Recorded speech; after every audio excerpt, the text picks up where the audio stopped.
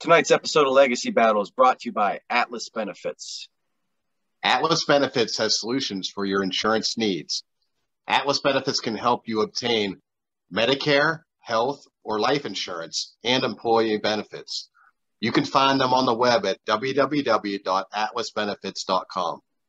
Or you can contact Rob Ducey or Roy Smith at 727-600-2892 and mention Legacy Battle Podcast. Atlas Benefits has all the solutions for your insurance needs. Enjoy the show.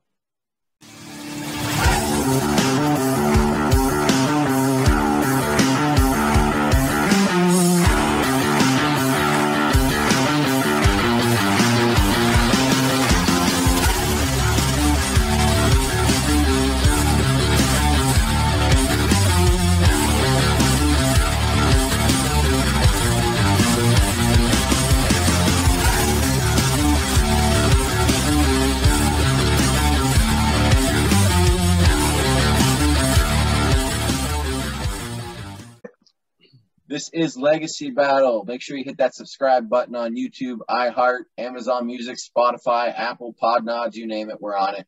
I'm Michael Adams, creator of Legacy Battle. My panelists tonight from the Gridiron Battle Zone, Brian King. From Steelers Nation South, Rollo Coughlin. And Ball State Athletics, Paul Havicott. Our special guest tonight, we're joined by a boxer with a career record of 41-5-1. He's got 22 wins by KO. He's got a silver medal from the 92 Olympics. He's a three-time national amateur champion, WBO and IBF Heavyweight Champion of the world. And he didn't just win those titles. He won that title beating Klitschko and Holyfield to win those titles. So that's pretty impressive. Ladies and gentlemen, the champ is here, Chris Byrd. Chris, thank you for coming on. Yeah, thanks for having me. Appreciate it. Let's get it. Awesome, man. Yeah, you didn't back down from some of those big names. That's awesome. So we're going to have a Q&A as always for Chris after our debate. The topic is boxing's greatest upset. And we're going to start this off with Iron Mike Tyson versus James Buster Douglas. Oh. So go back with me to 1990 in Tokyo, Japan. Tyson was set to fight Buster Douglas.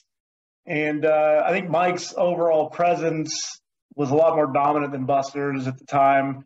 I think he was 37-0 with 33 knockouts. James Douglas was 29-4-1 with 19 KOs, ranked 7th at the time. Mike was a lot more heralded going into the fight, held the WBC, WBA, IBF titles. He had a lot of stuff going on, though, in his life. Definitely some drama. There's some well-documented Robin Givens struggles, contract battle between promoter Don King and manager Bill Clayton. And Tyson had left his longtime trainer, Kevin Rooney, around that time. So in the first two rounds of the fight, Buster just appeared to come out a lot more aggressive and quicker. He was described by the commentators as more agile than Mike. And by the end of the second round, Buster finished by delivering a vicious uppercut to Mike. So it looked like it stunned him. It looked like things were kind of going south. Tyson comes back, lands a very heavy left-sided body blow to Buster in the third round. But Buster was pretty effective and overpowering all the way until the 8th round, when Mike seemed to kind of be fighting for his life and knocked him down with a right uppercut. And we'll earmark that because that comes around later on. But the round ended with a bit of controversy, and a count began on Buster. But the fight moved into the 9th, where Mike's eye eventually gave out and closed up permanently for the remainder of the fight. So the fight ends up ending in the 10th by KO when Buster landed an uppercut and then a series of combo punches, putting Tyson on the mat where he was counted out. And so I looked up a couple interesting fight notes about this, but where I mentioned earlier, Tyson's camp, led by Don King, immediately protested the result, claiming that Douglas had been given a long count by referee Octavio Miran. And the WBA and WBC initially agreed to, and suspended the recognition of Douglas as the champion, although the IBF immediately accepted the result, said it was valid, and after a public outcry and demands from boxing commissions around the world, they ended up acknowledging Douglas as the champion. The protest was withdrawn, and Douglas was recognized 4 days after the fight. In spite of Douglas's, kind of inspired and just overall dominant performance, a sizable number of boxing fans still view the fight and the outcome as, sort of like an aberration. a lot of rematch talk and stuff like that. As a 42-1 underdog, Douglas earned $1.3 million from that fight, and Tyson still got a cool $6 million. So that's what happened in Tokyo. That's my upset fight. So, Chris, everybody's seen the long count, of course, and the thing that got me was, if I'm recalling correctly, they didn't even have a cut man for Tyson that night. Like, they're using rubber gloves filled with like ice and water. They weren't prepared. No, there's a lot of commentary on that. The corner looked lost when he would go over there because they didn't expect it to go this way. So your thoughts on the long count? Did you think it was legit? And also, I mean, how important is it to have like the proper ringmen there with you? Well, you got to think about Mike Tyson at the time. Do you really think Buster Douglas was going to go that many rounds? Nobody thought that. Mike Tyson, my favorite fighter. I mean, he's one of the top. I mean, a top guy. I've seen Mike since I was 11 years old at Junior Olympics. He was 15. I was watching fights. So that count, of course, it was a little long. The referee was surprised. He's like, "How did Buster Douglas make it to 11th round?" It's crazy. So stuff happens. It's a Don King card. They try to push Mike to keep that belt, even though if he would have got up, what was going to happen? He was going to get knocked out. So it was a shock to me. That was the biggest upset ever because that was in my time, and I was a huge Mike Tyson fan. And that was. Let's just call it now, Chris. It's the biggest upset ever. Let's just call it now. Ever. No need. See you guys. Good night. Yeah, it's the biggest. It's the biggest to me, man. I still tear up when I see it. I'm like, oh my goodness, that's my guy, Mike Tyson. Well, and how much do you think like having a new trainer and all that affected him for that fight? When he's at his height, I mean, that pit bull, you can't stop him. And from the beginning, I seen the whole I'm like, this is not the same guy. And it did affect him big time because of everything that's going on. And plus, he's the world's most famous athlete. Because think about it, what's coming at him? And he's young. Like, what? How old was he? 22, 20, what? Yeah, he's early 20s, yeah. Yeah. Probably 25 by then, I think. Well, wow. 25. I mean, that's Mike Tyson, man. He has so much coming at him.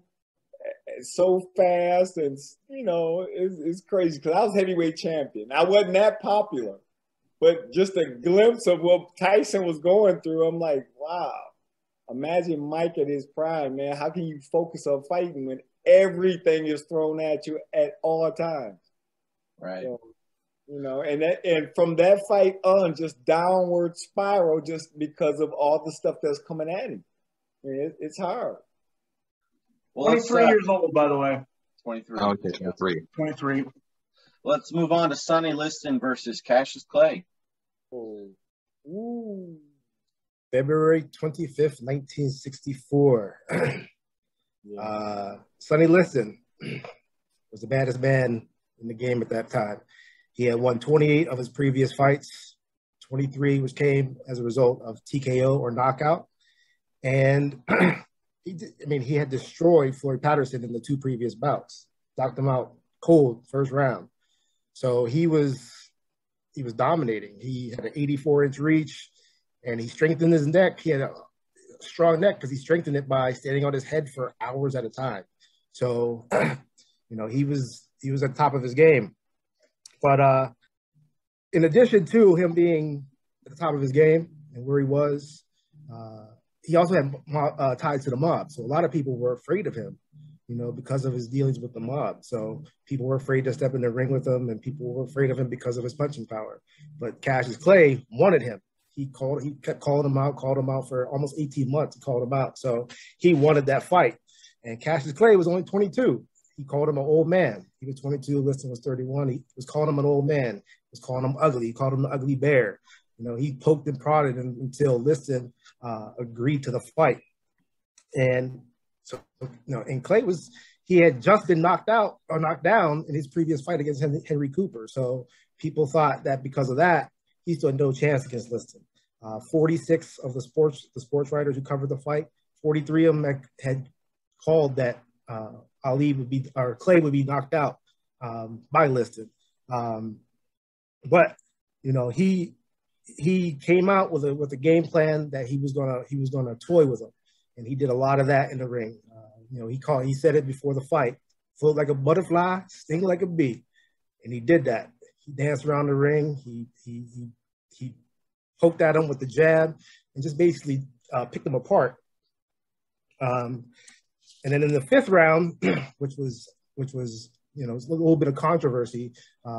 Ali actually was kind of blind. He said he was blind because either Liston's corner had put something on his gloves, or something that was on his cut had got into Ali's eyes. So for much of that fifth round, he couldn't see Liston. So he was basically walking around. He was putting his hands on his head because he couldn't see him. He couldn't determine where he was. And so in that sixth round, once he got his vision back, that's when he basically picked him apart. And after the sixth round, because Liston was basically flailing around, throwing wild punches, he had injured his shoulder, and he couldn't come back out for that fight. So that was one of the greatest upsets because of, you know, who he was at the time. He was 22, he was young, he was the Louisville Lip, he was going around talking trash, and Liston was the bad guy. He was aggressive, he was always getting arrested, and Ali came in and just picked him apart. Chris, we know Cassius Clay would become Ali, maybe arguably the greatest boxer of all time. So because we know that that's what he became, does that maybe take away a little bit from the upset factor, even though at the time it was a big upset? I don't think so. I mean, he was open to that fight. They thought that man was going to get killed. You know, he's fighting Sonny Liston, the true bear that kill you. Like, he was the Mike Tyson at the time. So it was a humongous win, big upset, but not bigger than the Tyson, you know, the Buster Douglas Tyson to me. Understood. So, I mean, with Ali, I mean, the guy has just transcended the sports world, probably more than anyone, maybe other than Michael Jordan. I mean, was this a guy that you kind of looked up to? I know you said Tyson was your idol, but was Ali somebody as well? Oh, yeah. Oh, definitely. Just looked up to big time.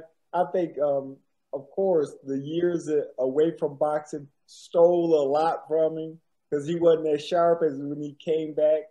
But, you know, Muhammad Ali politically made him humongous. His stance, and actually later in life, and it wasn't like during his time they hated him, but later in life they understood and like, okay, he's standing for something. So with that, coupled with boxing, you know, he the one said he was the greatest, so that's why he's the greatest. That's why he's the greatest. He said it, so everybody went along with it. Okay. It was after that fight that he famously hung out with Malcolm X and changed his name after that fight. It was after that fight that he became Muhammad Ali. Very true. That's just Marcellus Clay before that. Yep. Well, let's move on to Lennox Lewis versus Hashim Rahman. So April 22nd, 2001, it's our most recent fight we're talking about tonight. It was called the Thunder in Africa. So we had Lennox Lewis, who was the unified WBC, IBF, IBO lineal champion. He had 20-1 odds against Rahman. And just before this fight started, Lewis was a little fixated on the super fight with Mike Tyson that was supposed to happen and the super payday that was going to come with it. But Tyson got the 3-month suspension at that time for a marijuana test. So Lewis basically fought, I don't want to say like a no-name, but he fought Rahman, and this was kind of like just for him to keep fresh during this break until Tyson could come back. So we go into this fight. After 4 rounds, Lewis had a 39-37 scorecard lead. In the 5th round, though, Rahman, he just took over, knocked Lewis out, scored the huge upset. A little bit about this fight, too, though, is there was a lot of reasons as to why Lewis might have lost this fight, and I want to throw some of them out here. You know, a lot of people say that Lewis didn't arrive to Africa in time to adjust. The sea level there is 5,200 feet above sea level. Now, Lewis couldn't get there in time to adjust because he was too busy filming Ocean's 11 out there in Las Vegas with George Clooney and Brad Pitt. So a lot of people say that was part of the problem. Also, like the time change, they say messed with him too, because they were fighting like around lunchtime. And this is, a guy who's used to fighting, late at night. So they said that was possibly affected him. And then, of course, the big one is he just overlooked him. Lewis just kind of was looking ahead to this fight with Tyson. Lewis, in his fights, he would average over 60 punches around in his fights normally. In this fight, he was averaging barely 40 punches around. So there was something that was going on for sure in this fight. And it wasn't just Rahman's defense or anything like that. So, but they did end up having a rematch in which Lewis just pretty much pummeled him in 4 rounds. So, Chris, your thoughts on this one? Not as big Vegas-wise, 20-1 as some of the other fights, but Lennox Lewis was a great champion. So what are your thoughts on this fight?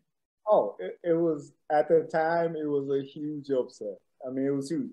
Hassan Rahman is one of the young heavyweights. We're always waiting to beat Lennox Lewis. It was 100 different heavyweights that was coming up. It was heavyweight fury.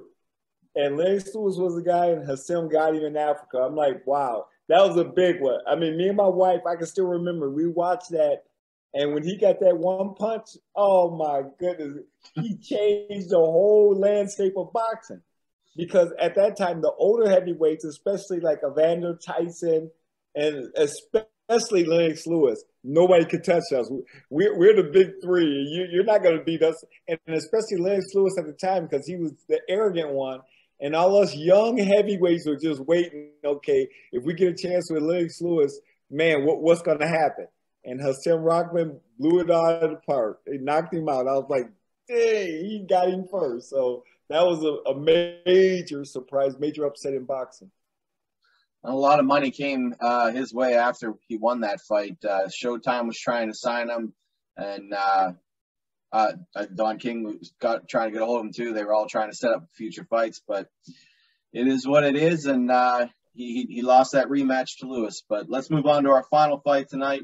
That's going to be Sugar Ray Robinson versus Randy Turpin. All right, so yeah, Randolph Turpin. So Sugar Ray Robinson, widely regarded as the greatest pound-for-pound boxer in the history of the sport. From 1943 to 1951, he was riding a 91-match winning streak. He was 128 1-2 professionally up to that point in his career, with his only loss coming against Jake LaMotta. And he ended up not only avenging that loss once, he avenged that loss 5 times, just proving that was a complete fluke. So he was 30 years old at the time, and so still very much in his prime.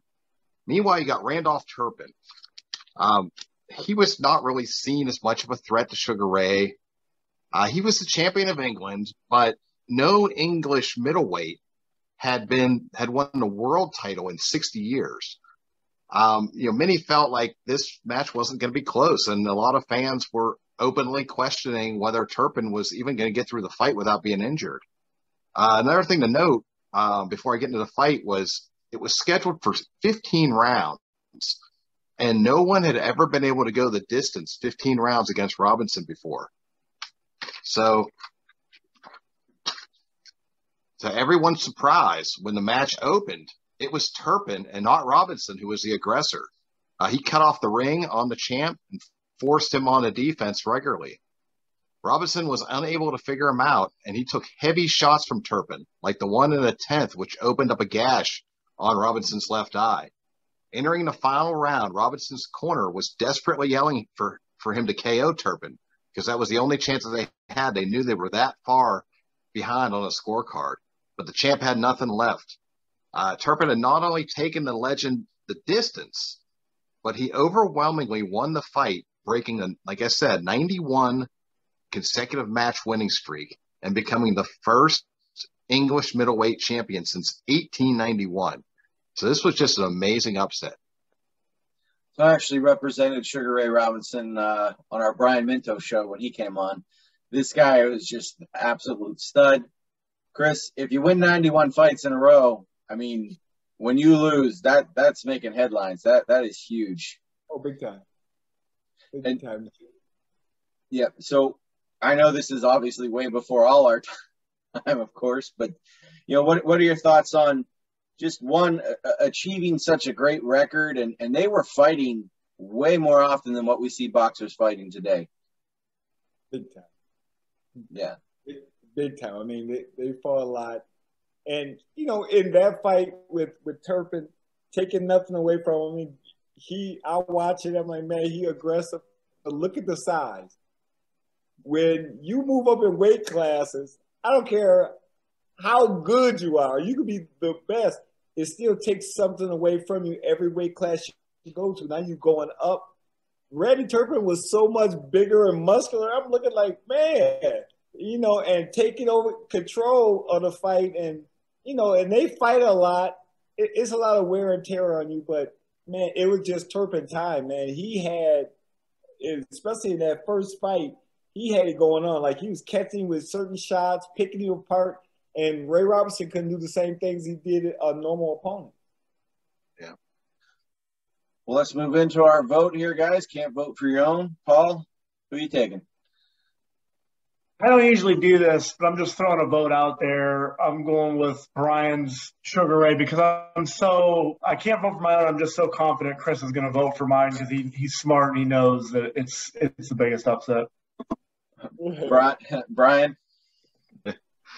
Well, I mean, I remember when I was a kid and watching Mike Tyson, and I mean, the guy seemed like invincible, like a cartoon character or something. Just like, it was just unbelievable. And then for him to be laying there on the mat was just something nobody ever really thought they were ever going to see. So, got to go with that one.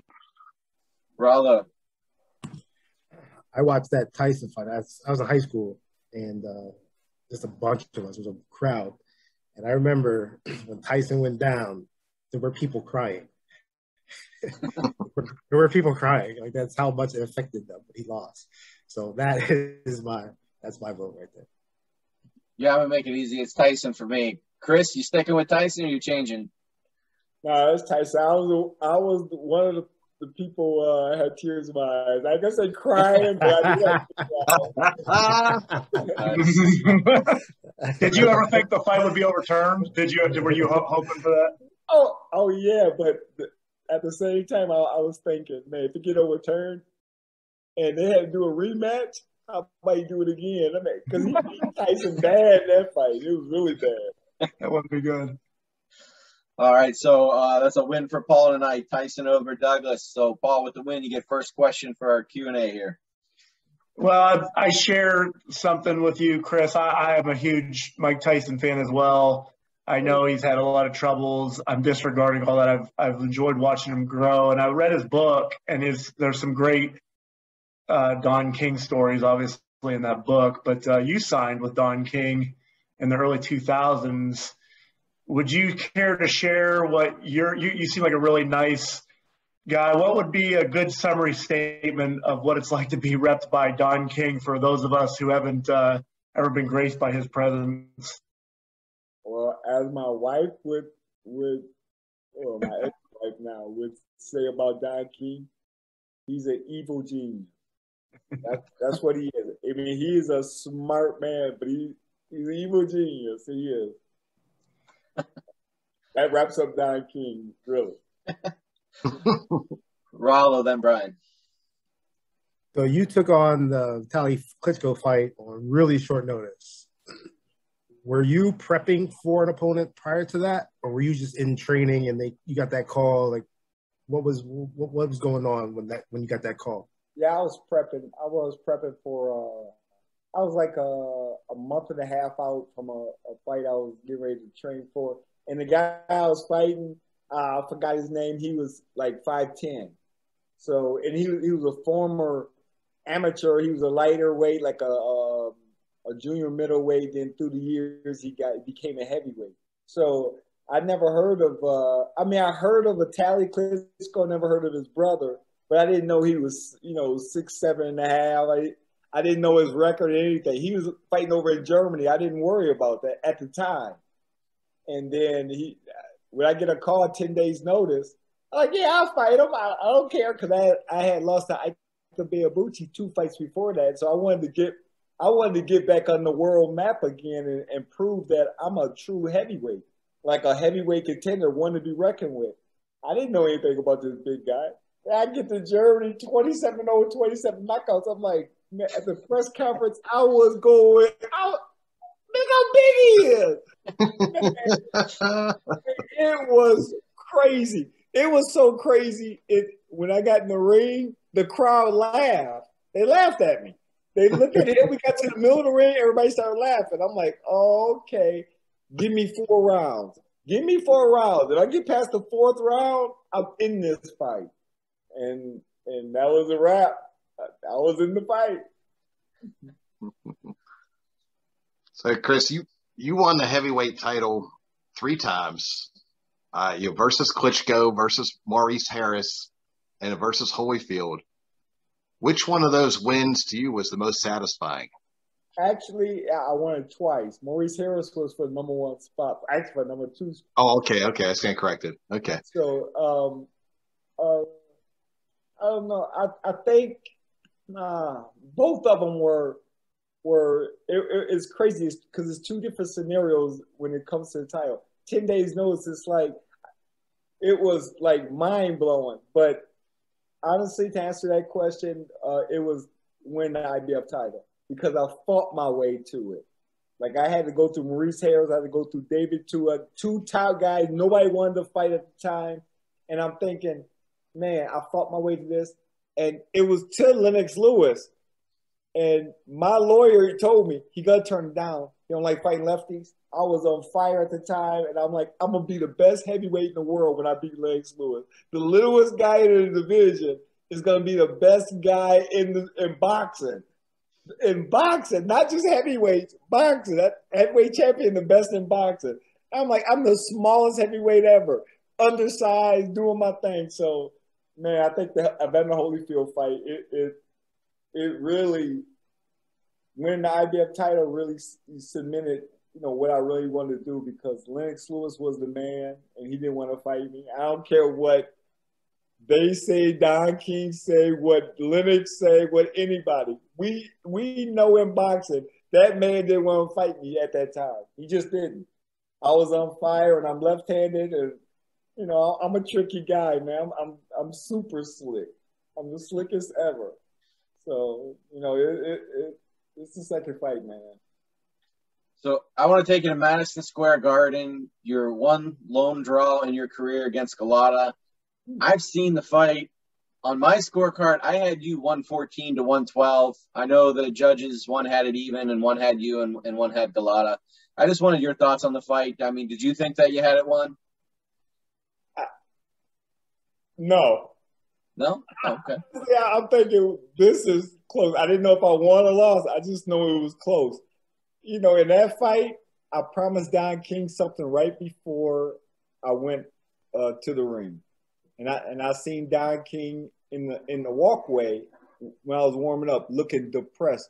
The fight before I fought was Freza Kendo, John Ruiz, and they were booing like crazy in the Garden. And I'm main event in the Garden. I'm like, no, this is where Ali and Frazier fought, the biggest fight ever. And I get a chance to be, and I said, Don, I told Don as I was walking away, I'm going to save your show. I'm going to save it. And I know he's looking at me like, wait, you the smallest heavyweight in the division. How you going to save my show? You don't slug. You're a boring fighter.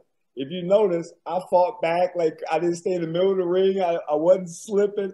I was trying to fight back, and the crowd loved it. That's the one time in my heavyweight career where the media really praised me and saying, man, this was a great fight. Chris Byrd came out of his shell and started fighting as a heavyweight. So I did save his show, though, because people were excited. But I almost lost my title. It was close. All right, one more each, guys. Make it your best. Same order. Paul, Rollo, Brian, me. Chris, this is the perfect question for you because you have experience with both, but Klitschko brothers never fought each other because they made a promise to mom. They talked about it. I think Vladimir said he's more technical, but the other brother was stronger. So if, hypothetically, and you were the youngest of 8 children, so you must, God knows how much you got picked on. But if you were to pick a winner of those two fighting, since you have experience with both, who would it be? Honestly, I would go with Vitaly. Even though he's quit in the 9th round and Vladimir beat me twice, it's just a different circumstance. With Vladimir, I'm too small. He used that to his advantage. Okay, I'm a big, stronger guy. Vitaly, smarter, better. I mean, I frustrated big time. I just feel like he's a tougher guy, and he a guy that go get it. Yeah. Right. Okay. Yeah. I read that your father began training you at age 5 to become a boxer. Were your other brothers and sisters, were they boxers as well? And do you attribute your success to the early start that you got in boxing? Oh, I wasn't good when I was young. I wasn't. I was the type of kid. First of all, I'm the youngest of 8 kids. 5 boys that box. We all box. And my sister was a world champion also. She was actually 3-time world champion. So being the youngest, I had a view from the bottom. As I kept growing, my brother Patrick, who's a 1.5 years older than me, he was a stud. They call him the Sugar Ray Leonard of boxing when he was 12 years old. They were like, man, he's that good. So I just followed him. Everything he did, I'm like, wow. And then when I seen Mike Tyson when I was 11 years old, that really inspired me. Like, man, at the Junior Olympics in Colorado Springs, I really started liking boxing a little bit more, but I really didn't care. I mean, only time I really cared was when I seen Mike Tyson. I'm like, oh, because I followed his amateur career. And it made me want to, spark up. But then, my brother Patrick was the main one that really inspired me to go to another level. And, just pushing me, we pushing each other. He become number 1 in amateur boxing. And I'm like, whoa, he makes it. And I'm like, I want to be the best. I'm sorry, I forgot the question. I'm just talking about this stuff. It's all good. So you fought lightweight, you fought middleweight, heavyweight. What weight were you most comfortable fighting at, and how hard is it to keep up weight? Oh, man. My best weight is where I'm at right now. Honestly, I weigh like 160 pounds, maybe a little less. I fought at 165 at amateur. I moved up. I won a silver medal in the Olympics. I moved up a year before that, so I really wasn't a middleweight, a 165 pounder. And I thought I was going to get signed to a promotional contract and a managerial contract at that weight class. Nothing happened for me after the Olympics. Nothing. Nobody came. I won a silver medal, and I didn't get signed by no. The focus was on Oscar De La Hoya. He won the gold medal. His mom died right before that, and he had a great story, and they focused on that, made him the golden boy. They forgot about, me with the silver medal, and Tim Austin, who won a bronze.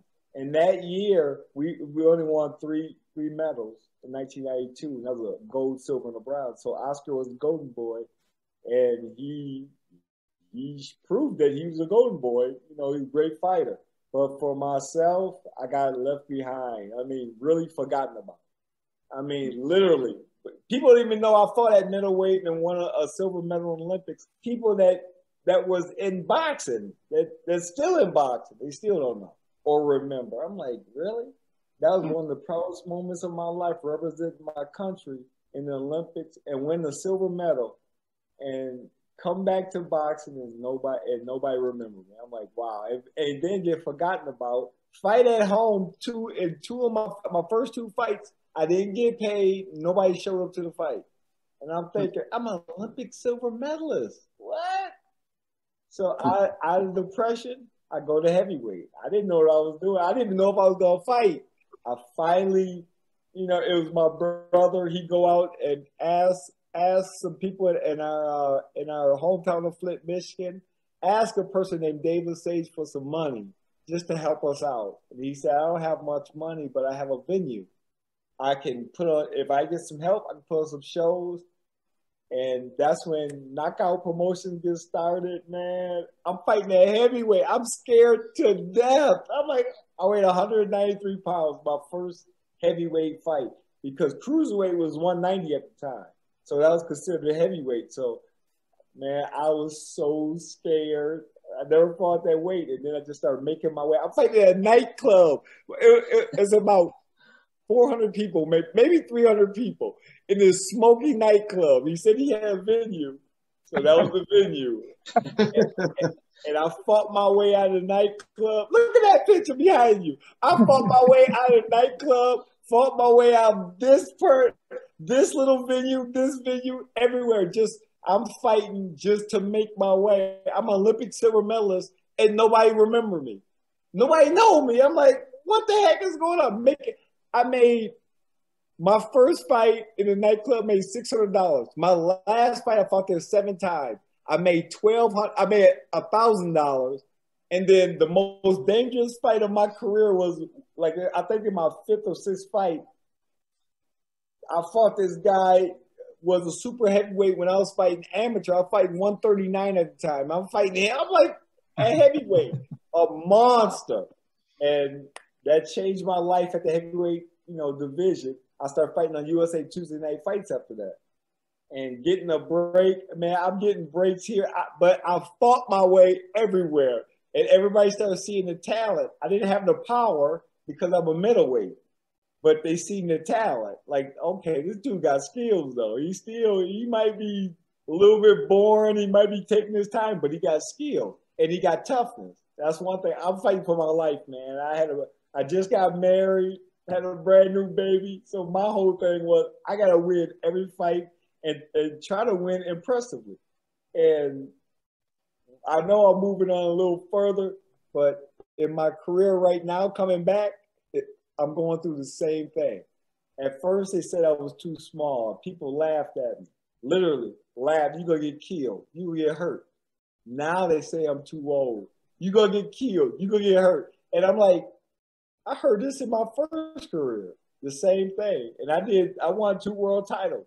I think this is about to happen again. I just feel it. You look like you could hang up here and go into the ring right now. Even as you're answering the questions, you're bobbing, you're weaving, you're ready to go. You might as well just break the news right now. Who's it going to be? Who are you coming back to fight? Who are you going to show that you're the king to? Come on. Honestly, I want to come back, fight every major champion in the division I'm fighting in. I mean, I can fight from 147 to light heavyweight. I just want to make great matches and show people you could do anything at this age. I'm 51 years old, and I'm coming back to claim what's really mine. Those titles at middleweight, either junior middleweight or super middleweight. That was supposed to be me. I followed all those guys, so it's time to get it. So the comeback is real. I'm glad. Real quick, I know we're going to log off here in a minute, but what was your purse for the Klitschko fight, the first one? Tally. What was your purse for that? How much you make for that fight? $200,000. Yeah. Yeah. I mean, we got to fight. You took it on 10 days before. 10 days ago, they should have paid extra. Look at it. Yeah, 200,000 wouldn't even get me in the same building to fight. And you take away knock all my teeth out, knock my ears off. No, I don't want that $200,000. Chris, that was absolutely awesome. Thank you so much. That was really enjoyable. Yeah, thanks. Yeah, I appreciate it. We're looking forward to that comeback. That's going to be great. I can't wait to see that. So, yes, it's going to be fun. It's going to be so much fun. I'm going to put on a clinics. I believe you. I'm rooting for you, man. Hey, thank you. I appreciate it. Yeah, big fan. Thanks. Everybody, make sure you hit that subscribe button. Thank you for watching, and we'll see you next time. Have a great night.